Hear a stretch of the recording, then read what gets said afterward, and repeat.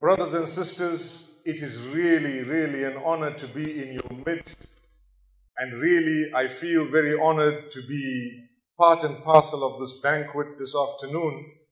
And I hope and I pray that a few words that I am going to utter will be of benefit firstly to myself and then to everyone else. The reason I say this is I'm also a human being just like you. I also go to work and we also have to clock in and we also clock out. So I will share with you some of what I have learned over the years, and I'm sure it will be common for every single one of us to gain perhaps a few lessons from. To begin with, we know that I'm going to be discussing etiquettes of work. We all have to work. We were born in a way that we cannot simply live without movement. You need to move. Even if you're as wealthy as you are, you need to take your wallet out of your pocket. That requires movement, you know. You need to perhaps take your money out or your card out. You need to give it. You need to say something. You need to talk. You need to interact.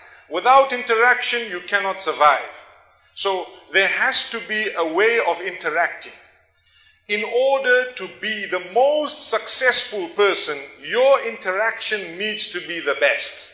So Muhammad sallallahu alaihi wasallam says that, and he makes it very, very clear that the best from amongst you are those who have the best character and conduct. خِيَارُكُمْ أَحَسِنُكُمْ أَخْلَاقًا. The best from amongst you are those who have best character and conduct. He did not say, you know, you must only be good to this category of people. You must only be good to this nationality of people. You must only be good to this color of people. Or you must only be good to people of this religion or people of this race. He did not say that. It is a humanitarian item. Something that you need to understand with your common sense. Common sense. That for me to survive in the best and easiest way in this particular world, I need to be good to mankind. So in one narration he says, خَيْرُ النَّاسِ أَنْفَعُهُمْ لِلنَّاسِ. The best of all people are those who are most beneficial to the rest of the people. Ask yourself, how do I benefit other people? Those I work with, those I mix with, those I interact. Those I interact with are a bonus. Can I tell you why? We are taught, and this is taught in the major religions across the globe, the heavenly faiths, Judaism, Christianity, Islam. We are all taught that to be good to others is a meritorious deed. So when you interact with someone, you are given a free opportunity to be good to others. If you were not interacting with anyone and you had to sit all on your own, would you ever be able to engage in an act of worship known as being good to others? You haven't interacted. So you wouldn't be able to engage in that act of worship. So the best from amongst us, those who interact and we prove our point. So what type of a point would we like to prove? Number one, when you get to work 5 minutes before time. That's a believer. That is a believer. Because sometimes we think that, okay, I'm here for my salary. Not your salary alone. No. You are here as a human being. You are here as a believer. And on top of that, you need to earn. That is why you are here as well. So these three put together will make you arrive 5 minutes ahead of schedule. So that, number one, you have a good impression. People believe you're a hard worker. They consider you an asset to the company. Tomorrow when something goes wrong, they will say, no, this man, we cannot fire him. Say, for example, in this company, Allah granted growth, more and more growth, I mean. Say for some reason they had to retrench 20 people. Ask yourself, would I be one of those who needs to be worried? If the answer is yes, you're not working hard enough. Did you hear what I said? If the company has to retrench 20 people, for example, and you are worried that you might be one of them, that means you're not working hard enough. If you were working hard, every day you come in the morning, you greet the people, you smile. When there is a crisis at work, how do you manage? Crisis management really distinguishes a person from another. When you have a crisis, How you deal with it differentiates you. You know, they say from far a donkey and a horse looks the same. When you come near, you see, hey, one is a donkey, one is a horse. So from far, if you say, which one do you want? You might say the white one. That's a mule. You might not know. So the same way we say that when you see people, they all look the same. You know, one will greet you, the other one will greet you. When there is a crisis, how they manage the crisis distinguishes the two. So if you have been a person who has tried your best, you know, to deliver the goods, the day that retrenchment comes, you can smile and say, not me. It's not going to happen. And if you happen to be retrenched, you'll find a job quicker than anything else, because you know you've got a very great or good track record. So why I start with this is because when we work anywhere in Islam, it is known as an amana. Amana means a trust. It is a trust on your shoulders. I'm working for this place. I need to test my loyalty to where I'm working. Is there any loyalty? Do I recognize it? Our loyalty belongs to the Maker to start with. But He has then, within that loyalty, allowed you, or in fact obligated you, to fulfill your pledges and promises that you've made. إِنَّ اللَّهَ يَأْمُرُكُمْ أَن تُؤَدُّوا الْأَمَانَاتِ إِلَىٰ أَهْلِهَا. Allah has instructed you to fulfill the trust to those whom it belongs to. And this would include fulfilling your promise. You've made a covenant, you've signed a document, you're working somewhere. Do you fulfill that trust? And do you understand and realize that I am answerable to do something good, and I am answerable to ensure that I fulfill what I have signed to fulfill? So like I was saying, 5 minutes ahead of schedule, you are there. Then when we get to work, we need to ask ourselves, the time that I am at work, do I spend it drinking tea? Do I spend it reading the paper? Do I spend it on the internet? Am I spending it on my phone? You know, I'm Skyping home. Hello, hi my children. I hope it's home. I hope it's not somewhere else. And I'm spending more time and saying this and that. If that is the case, can I call myself an honest, hard-working, believing person who is now at work? Can I say that? The answer is no. So much so that some of the scholars of Islam have taught that if you cheat your workplace at the end of the month, when you get a salary, you must deduct the hours of cheating and give it back. To say, you know what? This, I don't actually deserve it because I was sitting with the newspaper for 5 hours, take the money back. Can anyone do that? Not one. Even those who are on the net whole day, they will say, no, I'm not going to do this. So that's why we are here, only to show you that if you don't want to do that, minimum is cut out all this extra activity which is unnecessary. Work time is work time. That is a true person who understands the etiquette of the workplace. Another thing, respect everyone who works with you to start with. Everyone you are going to work with, no matter what size they are, what color they are, what religion they belong to, how they look, all that is besides the point. What position they have is also besides the point. Respect everyone. A blanket respect. Why? Because that is the etiquette of the workplace. Someone is serving you a drink, someone is cleaning, someone is responsible for what you might consider a very lowly paid job. Ask yourself, do I respect them? Do I greet them? Do I make them feel like a human being? If the answer is yes, you're doing the right thing. You have understood the etiquette. If the answer is no, you have a lot to improve. Why? Tomorrow your children might be the same. Who knows? You know, tables can turn. That's why, mashallah, we are sitting on a round table. So no matter where you are, you can actually have similar access. But sometimes tables can turn. You find yourself in a position that you did not dream you would ever be in. May the Almighty protect us and grant us promotion upon promotion. So if you create this idea of respecting everyone and fulfill it, the day you are put into a lower position, others will respect you as well. Subhanallah. How amazing it is. And this is why the Messenger Muhammad sallallahu alaihi wasallam, he used to have a working helping hand with him. who used to be a slave, and his name was Zayd ibn Haritha.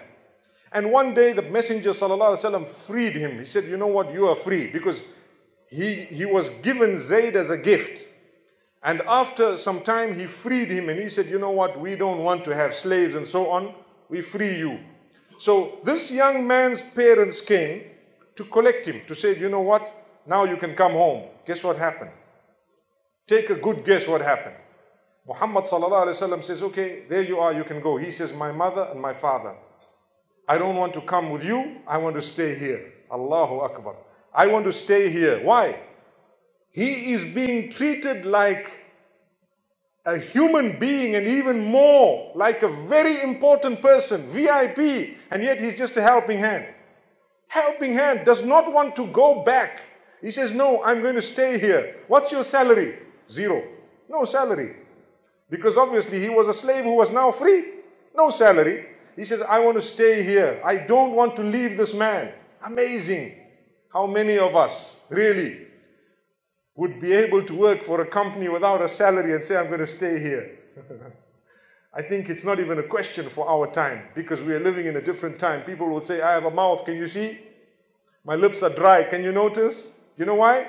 I need an increment, that's why. Allahu Akbar. May Allah protect us. So the minimum is leave a good impression. Tomorrow, look, to be honest with you, the bulk of us here are expats.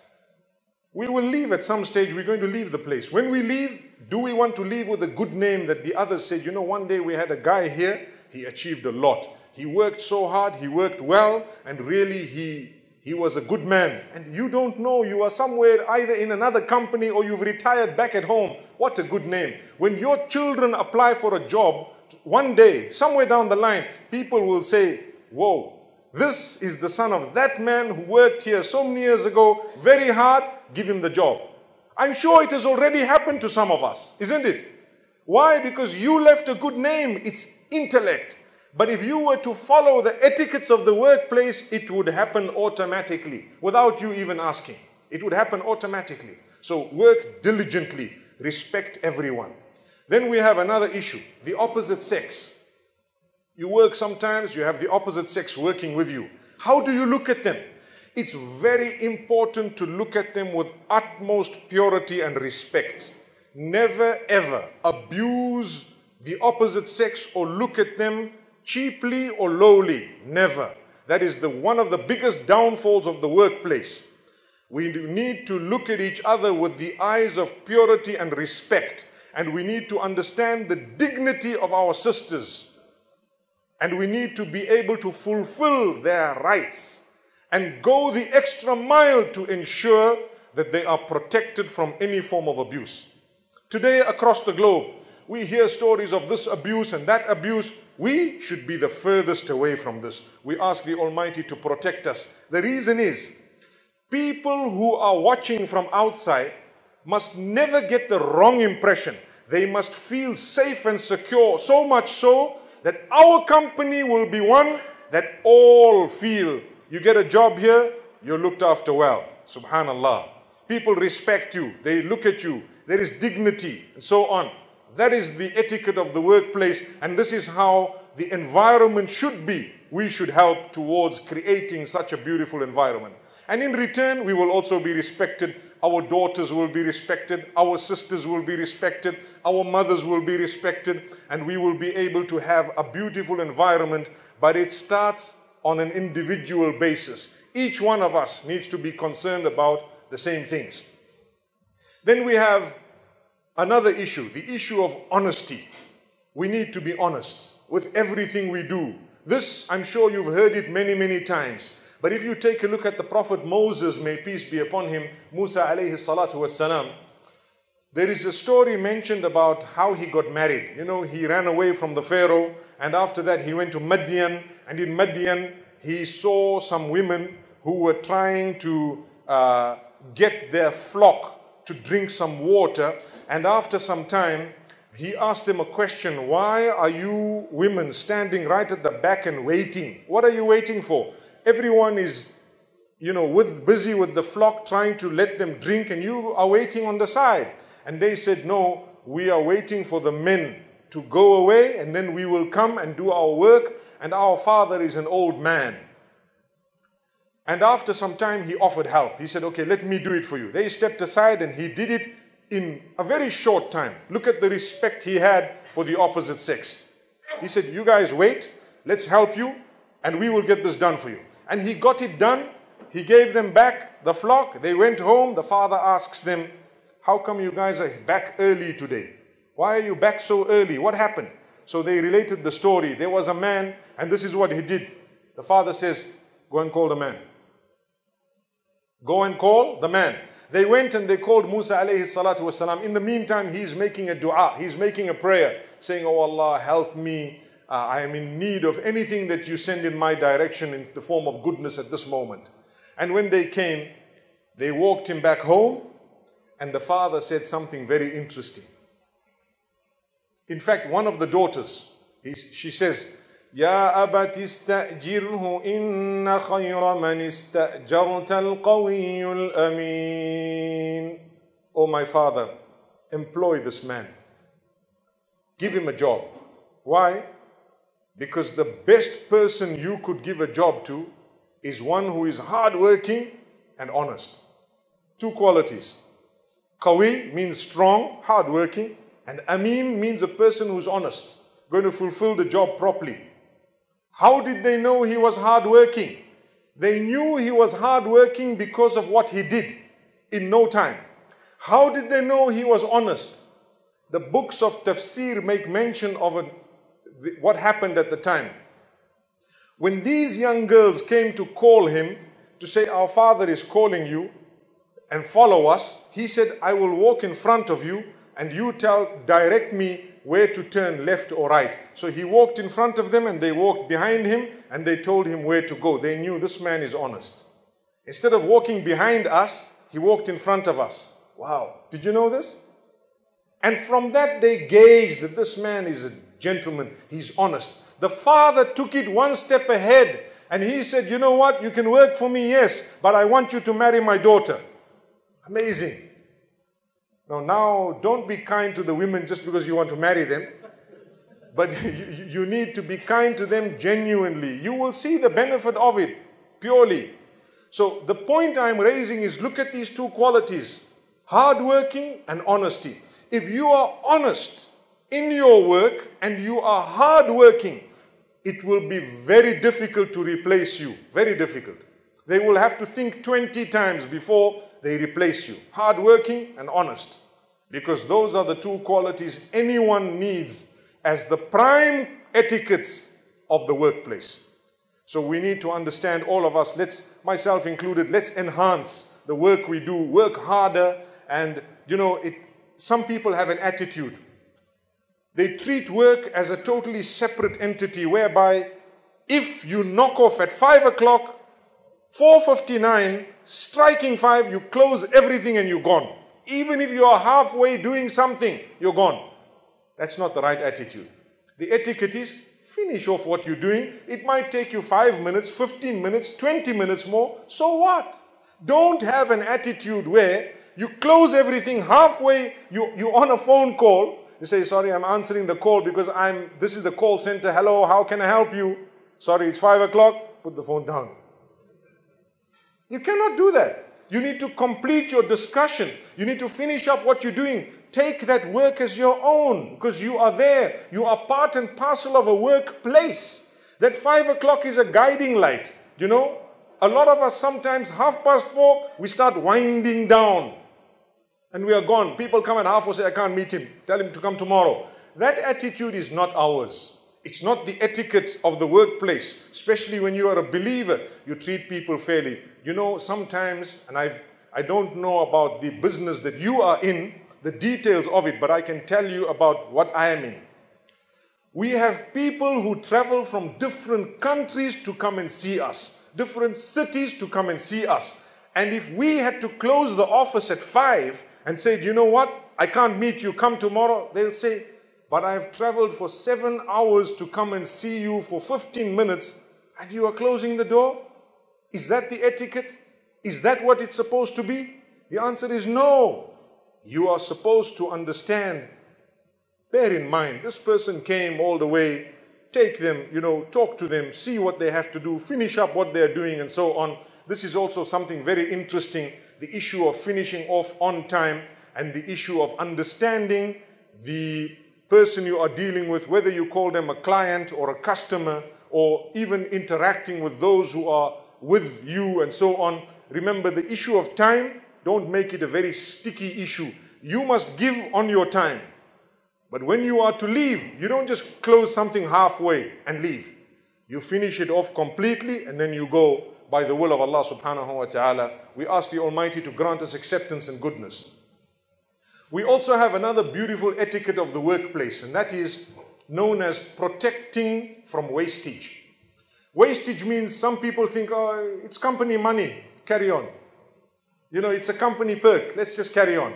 So people say, okay, I'm just giving an example. I don't know the exact scenario, but I'm giving an example.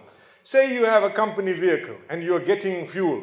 I know here, mashallah, it's very cheap. By us, I think we are paying $1.60, $1 per liter of fuel. That's what we pay. So you are very, very lucky, because I know perhaps it will be less than half of that. But if you were to say, no, it's a company vehicle, you know what, so what, 1,000 kilometers, big deal, let's carry on, just claim it. If that is the case, you've lost the etiquette of the workplace. You need to be honest. Your company perk, company pays your phone bill, does not mean you can phone home every single day, speak, okay, no, come on, wake up. You wake your wife up or whoever up, your children up from their sleep, talk to me. But I'm sleeping, no, it's a free call, talk to me. Come on. It's just an example.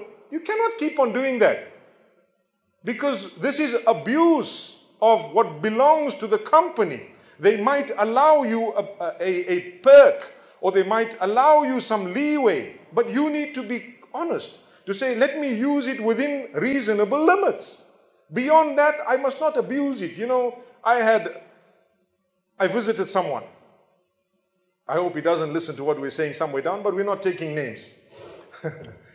And at his home, I saw so many items that were sitting there labeled with the logo of his company, so many things.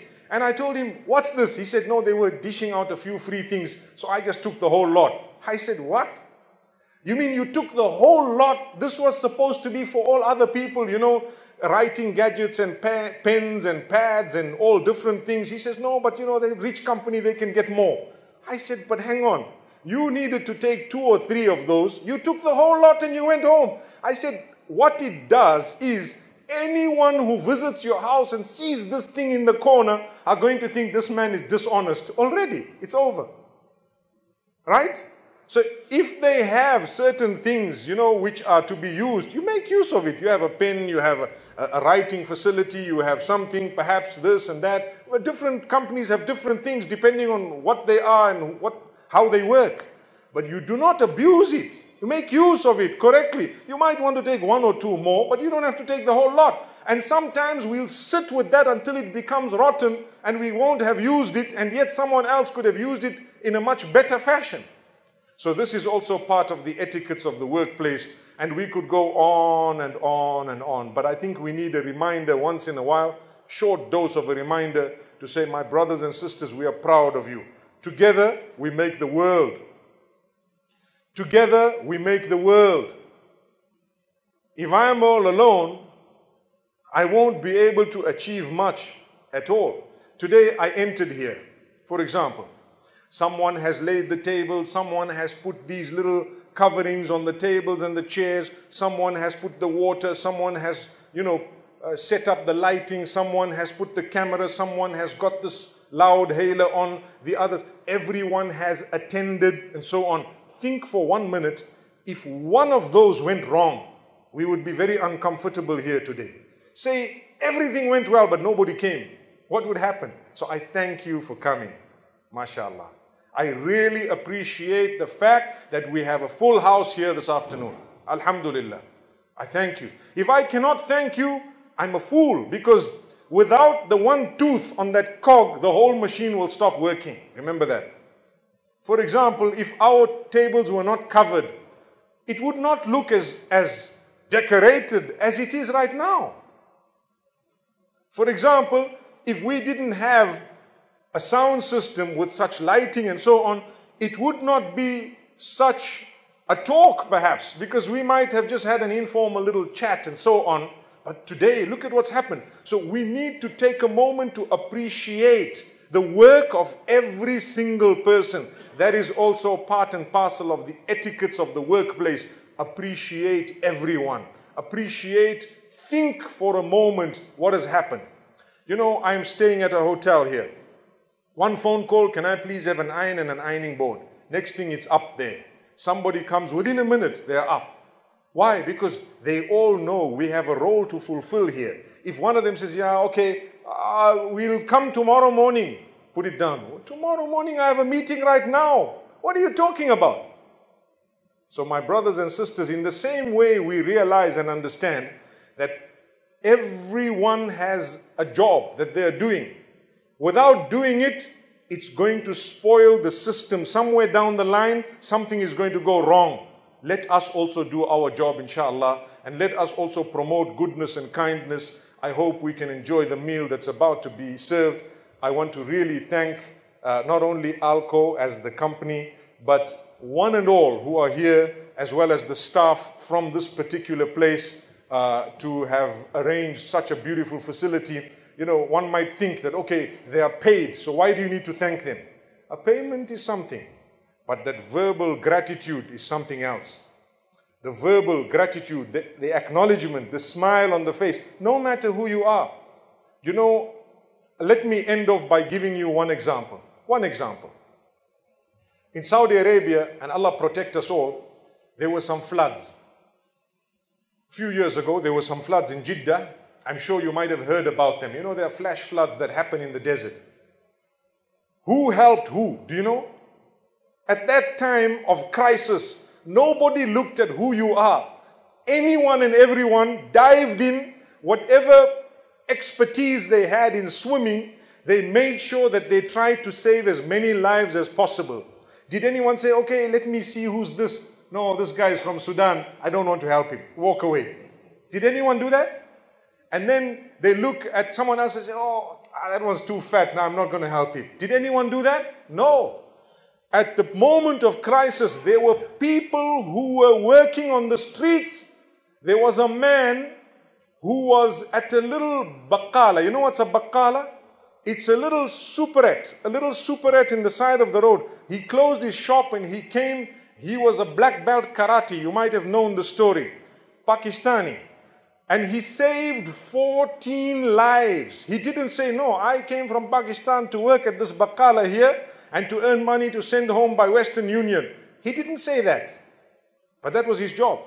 He came out, he saw there's a crisis. It's part of my duty as a human being. I'm here to work, but this is a crisis. Let me dive in. He dived. One person he saved. 2, 3, 4. 14 people he saved. When he went to save the 15th person, he passed away. I'm sure you read the story 2 years ago. And what happened as a result? Wallahi, people found out. Obviously, there's CCTV. There's so many different ways of finding out and so on.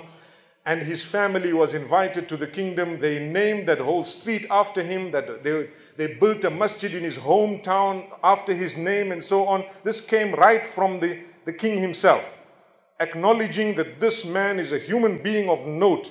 He came to this country to work. Few months he was here as a person who is in a bakkala, right? And what happened is, no matter how people treated him, no matter what, the day he was needed for something higher than the work he had, he jumped in. I'm telling you, his family today is very proud of him, although they feel the loss.